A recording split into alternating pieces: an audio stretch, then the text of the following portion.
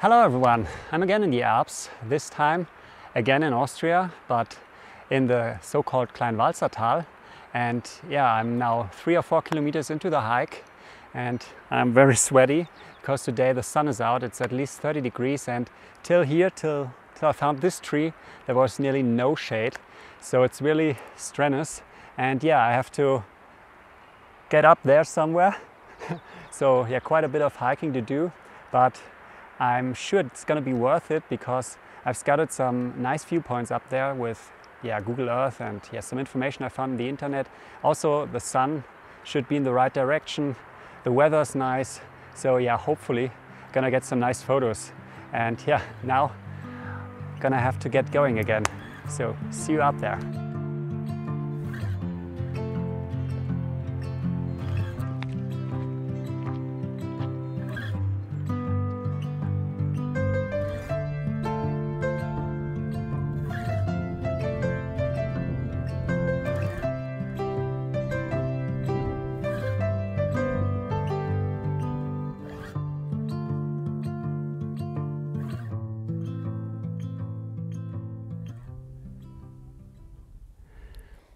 So I'm nearly up at the sunset location, and I have to say, although from elevation gain it wasn't much more than the last tour I did, it felt as twice as much work because the sun was really burning, there was no shade, and yeah, I'm really spent now.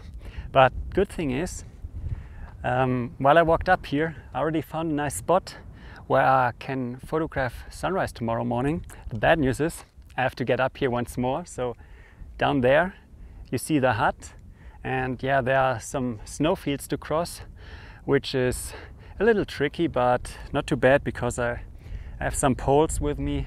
So yeah, it's quite easy. The snow is quite good to walk on, and yeah, I think I'm gonna get up here tomorrow again to photograph down into the valley.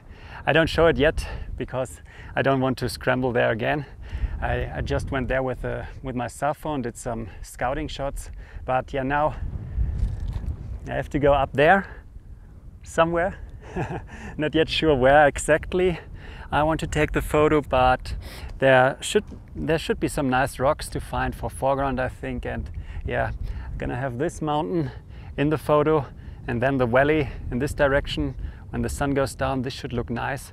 I even have some clouds today, so yeah, everything looks quite nice. But as I said, I'm quite spent, and now I think it's like 2 hours till sunset, and I'm gonna get up there quickly and then just sit there, relax, and yeah, regain a little bit of my strength.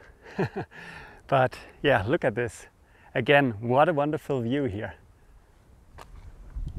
So I finally made it up to my photo spot for the evening, and yeah, it was quite a slog as the last time, but this time, as I said, because of the sun, it was very hard getting up here. I lost a lot of water and I drank a lot of water to stay hydrated. But yeah, now it's just great up here. I mean, look at this. That's the view for the evening. And yeah, it wasn't so easy to find a good spot to set up the camera though. So it was all about foreground interest and finding something which could mimic the background. And yeah, I took my time, at least half an hour, walking along the ridge here. And yeah, finally I found something. So I have some rock here in the foreground. Not sure if you can see it. You'll see it in the final photo. So this rock has a similar shape in the photo as the mountain in the background. And yeah, that's always good if you're looking for foregrounds. It's good to look for some repetition. So if you find something which mimics something in the background, then that's always good. It creates some visual harmony in the photo. Yeah, and I think I found it, so I'm gonna see what it looks like when the light changes. Currently I still have to wait because now the light is quite harsh. So you see I have all those bright snowfields on the left side. I hope you see it. And here on the right side, it's all in shade and quite dark. So yeah, it's not ideal. So I use bracketing, I use filters, but I'm not sure how this will turn out. But it will certainly look much better when the sun sets later. And yeah, hopefully I get some nice glow in the sky. And this glow will then reflect all on those snow fields, on the gravel. And yeah, the composition will then feel much more even, so much more balanced when the light is softer. Yeah, but now I just sit here, wait, relax a bit. Yeah, can really use some time, and yeah, hopefully photo will turn out nice and I have something to show you soon.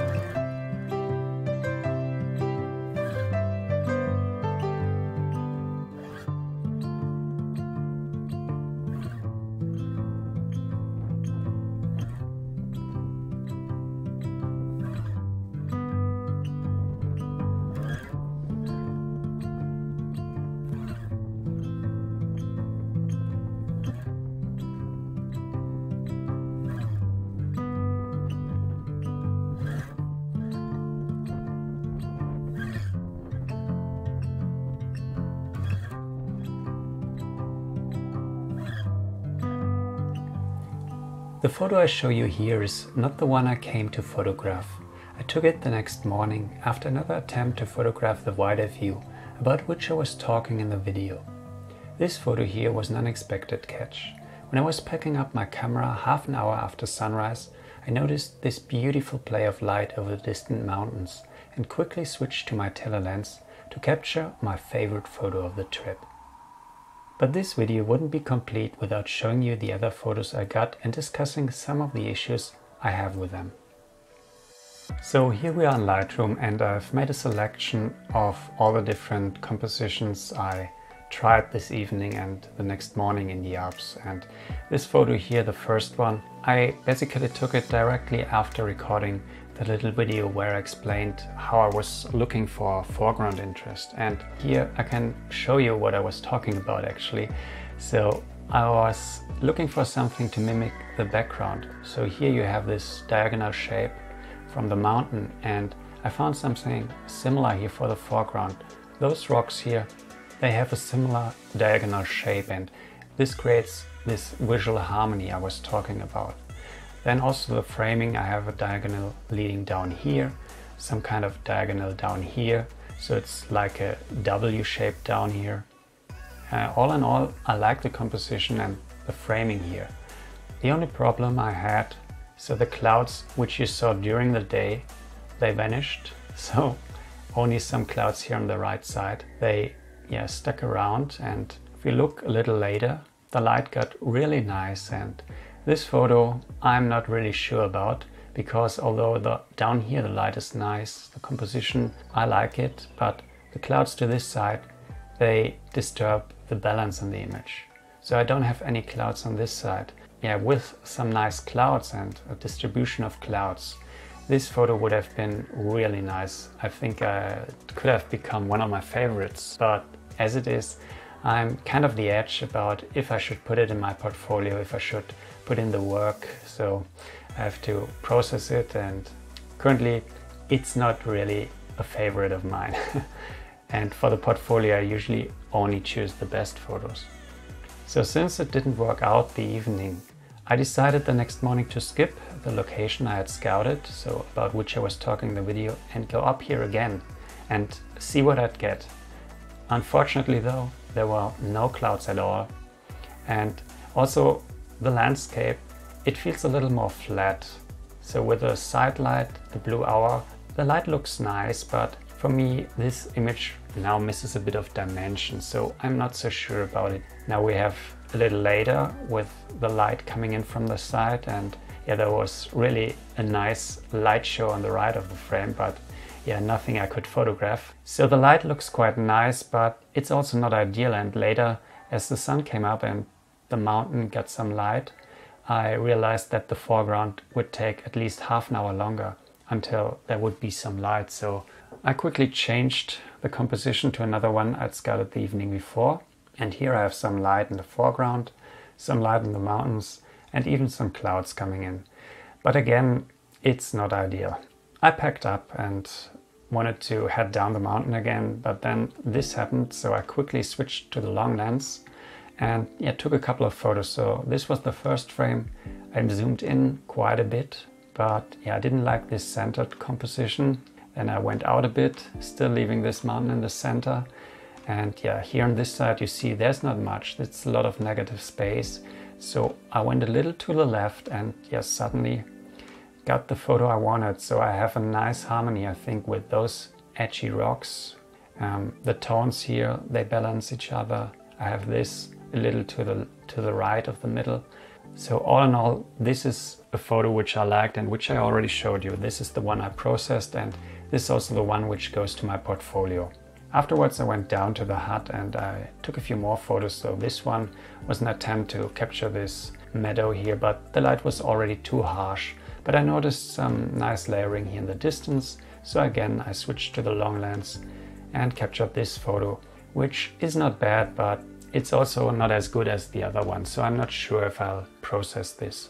But yeah, you see from the photos I usually show you at the end of those videos, I usually take much more. And this here again is also just a selection, so I want to be completely transparent in this video. Let's see, I took at least 250 photos, and yeah, that's quite usual. Once I've found a composition, so this is the process of looking for the composition. So you see I'm walking around with the camera without using a tripod and just getting some photos, looking for the foreground, and this is the one which I also used the next morning. Then I noticed this one here, do another attempt, and yeah, here I then get closer, and from there I just leave the camera in place and sit back, relax, take a lot of photos, and yeah, wait for the right light and also for some clouds which didn't come. And the next morning it's similar. Again, I settle on a composition and I just wait. Okay, so I hope you found this little behind the scenes here, behind the scenes of what photos I take, interesting. And yeah, let me know if I should continue to show you all or more of the photos in my other vlogs also, and not only the best ones. You get a better idea of how the process really is in the field. Yeah, and if you like this video, make sure to leave a thumbs up and yeah, subscribe for more.